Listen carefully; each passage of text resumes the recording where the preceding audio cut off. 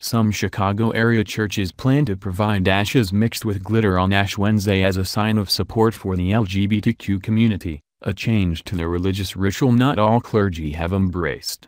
On Wednesday, Barry United Methodist Church in Lincoln Square, Unity Lutheran Church in Edgewater and Holy Covenant Metropolitan Community Church in suburban Brookfield will offer the option of glitter ashes, traditional ashes mixed with purple glitter, to be placed in the sign of the cross on foreheads, marking the beginning of Lent for Christians. The Glitter Ash Wednesday initiative, led in part by Parity, a faith-based organization based in New York that's focused on the lesbian, gay, bisexual, transgender and queer community, aims to combine a traditional symbol of repentance with a message of solidarity. In Chicago, Barry United Methodist will make glitter ashes available from 8 a.m. to 10 a.m. Wednesday at the CTA's Brown Line Western Stop and at a 6:30 p.m. service at the church. Unity Lutheran will offer glitter ashes at 7 a.m. at the CTA's Red Line Berwyn Stop and at a 7:30 p.m. Wednesday service at the church. Holy Covenant will offer the option at its 7 p.m. service Wednesday.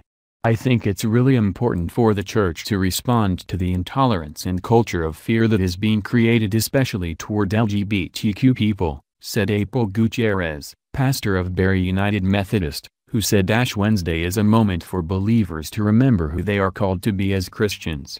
We want to make sure the Christian message is one of love and inclusivity, of empowering people to be who they are. The Trump administration announced last week that it was rolling back federal protections for transgender students in public schools by rescinding a directive put in place by President Barack Obama that allowed transgender students to use the bathroom and locker room that matched their gender identity.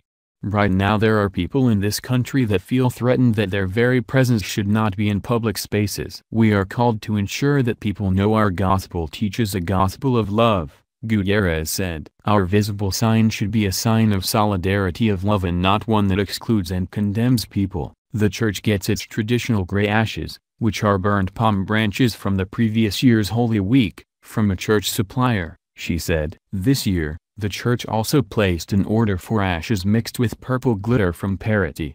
But some religious leaders think Ash Wednesday should remain glitter-free. The somber occasion begins a 40-day period when Christians are asked to think about the central belief of their faith, the death and resurrection of Jesus, said the Reverend Donald Sr., President Emeritus of the Catholic Theological Union based in Chicago. The ashes smudged on one's forehead serve as a public mark of faith, unlike getting communion or praying, which are more private practices, he said. It would be unfortunate if the religious meaning of Ash Wednesday was lost, he said. If you start changing its meaning, some are going to feel this is a political statement, Sr. said. Ash Wednesday is a long tradition, and the use of the ashes is a religious ritual. I think it should be dealt with a lot of respect, but Sr. acknowledged that the intent of those choosing glitter ashes isn't inappropriate. From one point of view, a person, no matter what their sexual orientation might be, they are human beings and deserving of respect, he said. So in one sense, recognizing that on this day to me is not offensive, the Reverend Fred Kinsey, pastor of Unity Lutheran, said he knew some people would not embrace the idea of mixing glitter with ashes. What I heard was people were just feeling that the ashes represent our mortality and our journey to the cross, that this is a mark of Christ's death and resurrection and it should be all about God and Christ, and they were afraid that it would take away from that a little bit. Kinsey said, I think it is actually a way of adding on to that message already. I have no intention to take away from that message. The religious ritual delivers a message of hope and acceptance that can resonate with the LGBTQ community, which has faced anti-gay rhetoric and churches that were not welcoming, Kinsey said. Ash Wednesday is not just about death but also the possibility of hope and resurrection and new life for us, he said. It's that sign of hope that we don't despair even in hard times.